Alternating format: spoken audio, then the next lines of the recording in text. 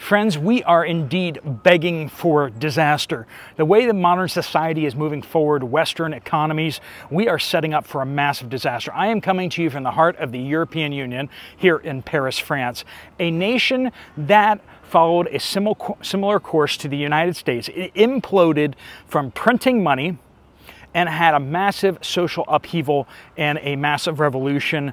Friends, we might have a few things to learn from them. We're going to talk about what's going on right now today and how some of the parallels with the French economy, French government, right after the American Revolution as they went into the French Revolution. Let's jump into it. Welcome to the Poplar Report. I'm Steve Poplar. I'm an accountant by trade, and we are coming to you from Paris as I stopped through connecting trains. I had to jump from one station to the other, and I said, hey, why don't I run downtown and get in front of the Eiffel Tower and shoot you guys a video? I know it's pretty lame, Eiffel Tower and all that kind of stuff like that, but they got some nice parks here and stuff like that. I was surprised to find this park because they had boxed up all the other parks. Anyway, let's jump into it. So today we have this arrogance of price and quantity at all costs. Get the price down as low as possible, get the quantity up as high as possible. And when it really comes to quality and sustainability, I don't want to use that word sustainability so much, but dependability. Where we used to make parts near the factories, used to have a business, and when they needed parts, ingredients, they would look around them to their neighborhoods, to their state, to other places in their nation to find those parts, find those ingredients. But now it's not uncommon for even simple food products, simple products that you find on the store, to have parts or components that were made in 2, 3, sometimes 10 or more countries. When you look at your car, when you look at like a Boeing jetliner or something like that, you're talking about parts are coming from all over the world. Now, a monsoon that hits Shanghai, like one just did, monsoon is basically just a hurricane. They call hurricanes monsoons, which, cool for them. But they just got hit with a powerful hurricane, and that messed up their shipping, messed up a lot of the delivery timelines, and there are companies all across the United States and Europe that are scrambling right now because of this issue in Shanghai, China. And that may make sense for budgetary purposes, right? You save money on that, you can pass the savings on to people so that they buy more of your product, which makes sense. But there's a limit to that where you have to start thinking about sustainability. You have to start thinking about how dependable is your supply chain. If something happens in one of the 30 places where you're getting components from, suddenly you have a problem.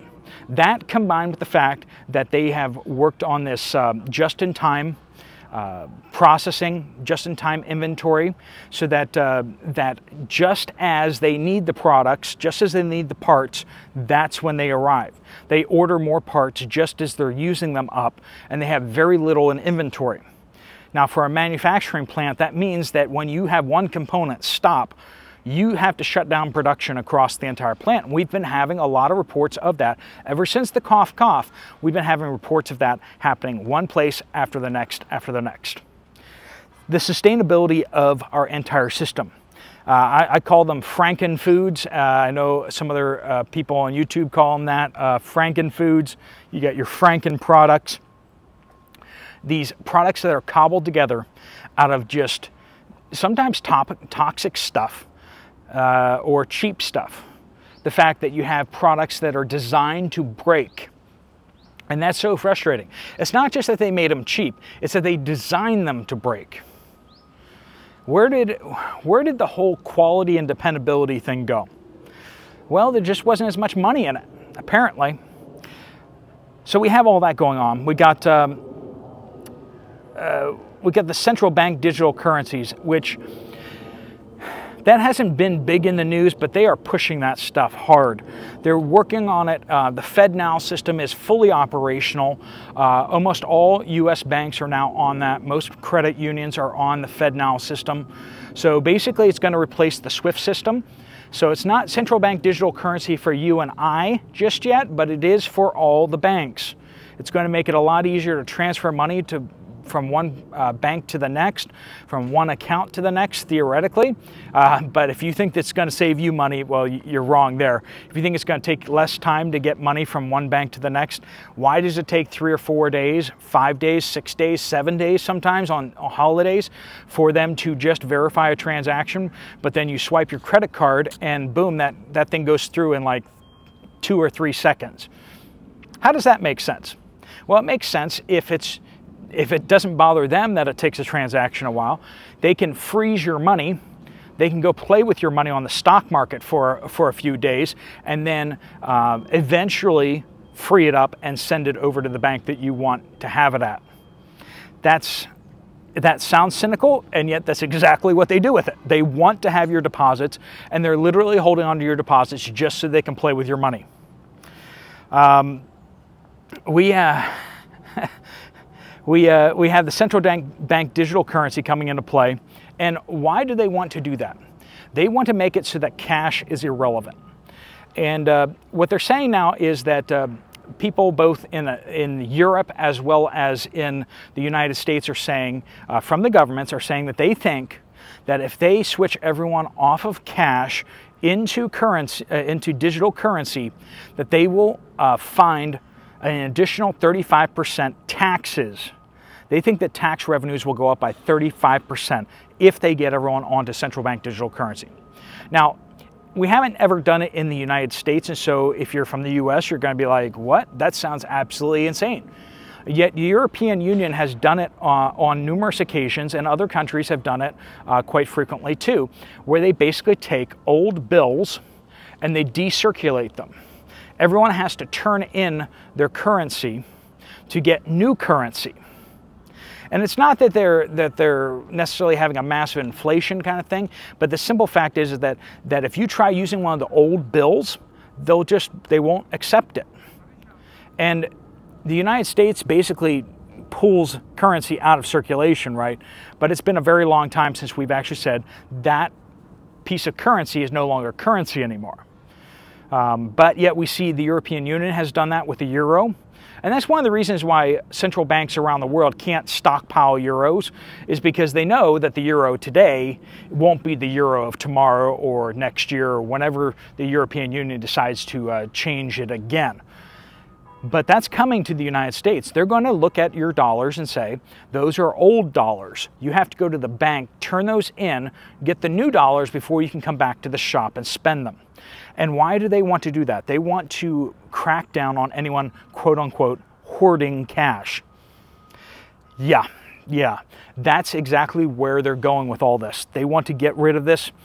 They want to get rid of cash, and if they can't get rid of cash, the intermediary method that they can do is they can have these runs where they basically make you turn in all of your cash so they can record how much you have, and then they can turn around, give you the new cash, but they now have those records, and they're going to say, next time they phase out the cash again, they go, well, where'd all that cash go?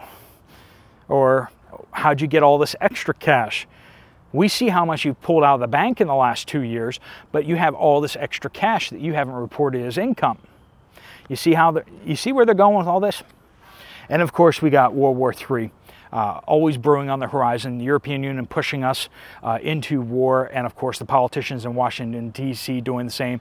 I don't know where all these people are that want to go to war, because it's the politicians, and that's all I'm hearing it from, politicians. So I promised you to talk a little bit about France here. We got some interesting history here. I keep talking about foreign interventions and giving away all of the United States' wealth to other countries that are poor and desperate and in need and all this kind of stuff. Well, France did that to the United States. Back during the American Revolution, Benjamin Franklin came over here to France and smooth-talked France into helping the United States to the tune of 1.3 billion livres. And that's a lot. That's a lot of money. He got them to give us a ton of money. So much so that between that and the war that it dragged them into with the UK, arguably they would have gotten into the war with the UK anyway, but let's just say we helped that along for sure. Between those two things, that basically was the straw that broke the French economy. They had a massive economic crisis due to the debt collapse. The debt collapse of this country. They were printing paper money that wasn't backed up with silver, wasn't backed up with gold, and that was a problem. Just like the United States is doing. They were giving money away to countries like the United States and their foreign empire. They were giving away money and getting into wars that were unnecessary, that were unhelpful, and definitely did not profit them in any way. And all of that led, in part, to the French Revolution, right? So we have political, financial, and social crisis that all kind of hit all at once. And doesn't that sound similar to what the United States is experiencing today? We have massive division. We have greed and envy happening all across the United States. Listen to this scandal. This is one of the scandals that provoked the French Revolution, the necklace scandal. Basically, the Queen ordered a necklace, a very, very expensive necklace, and allegedly did not pay for it, right? And so that happened, and this it was kind of blown out of proportion in some ways.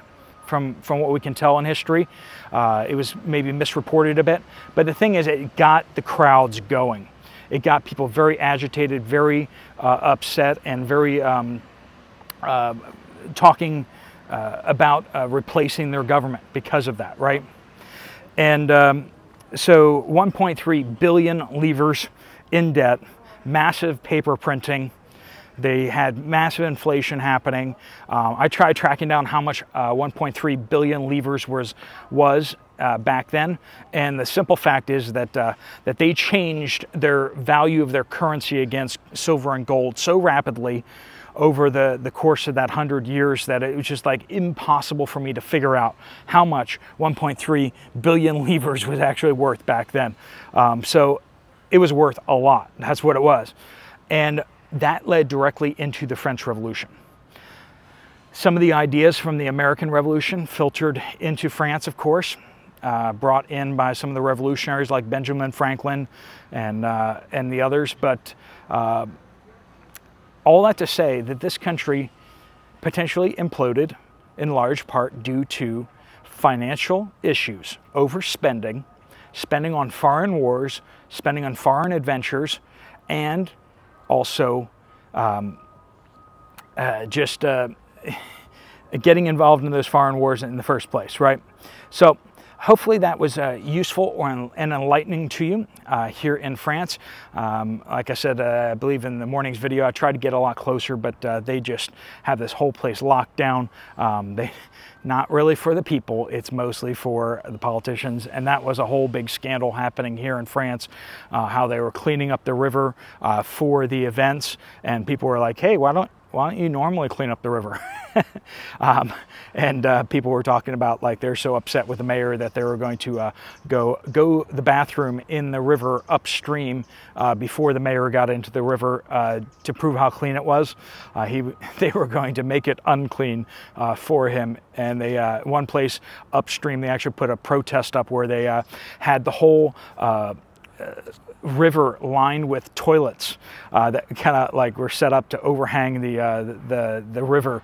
I don't think people were actually using them, but I think it was like just making the point that people were very unhappy with that whole thing. So, all right, friends, we're going to be heading up to Normandy very shortly. I'm going to grab a little quick bite to eat and then hop on my way up to the train to get out of here. But thanks so much for watching. If you want to check out another video from this channel, there's one right up here.